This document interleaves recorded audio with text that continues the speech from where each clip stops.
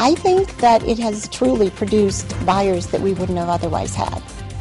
First-time and repeat home buyers get an incentive to purchase a home. Good evening, I'm Jeff Smith. And I'm Nicole Kahn. Thanks for being here with us tonight. The Home Buyers Tax Credit Program has been extended and expanded. Matt Ridenauer got an added bonus when he bought his home in West Lafayette. He qualified for a $7,500 first-time homebuyers tax credit. We definitely saved some, and then we definitely did what President Obama told us to, and went out and stimulated the economy, especially the local economy. Ridenauer bought furniture for the new home with the money he got back. That's such a big purchase. The deadline to qualify for the tax credit of up to $8,000 was November 30th.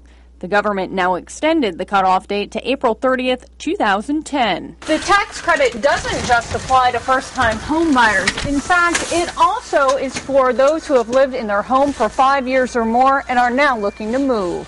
Now we're allowing other buyers to get in on the tax credit up to $6,500 for a repeat buyer. It could be a young couple moving up, or it could be a mature couple wanting to downsize. Managing broker for Coldwell Banker Shook, Luann Heitert, says she believes the longtime resident buyer's credit will encourage more people to purchase a home, just as the first-time home buyer's credit did. I think that it has truly produced buyers that we wouldn't have otherwise had. The first-time home buyers and the long-time resident buyer's credits come with some restrictions, but most buyers will be able to apply for the money. The majority of people do qualify. There are income limits on it, but they're pretty high income limits. The tax credit has been extended for 5 months, but realtors say don't wait if you're looking to buy.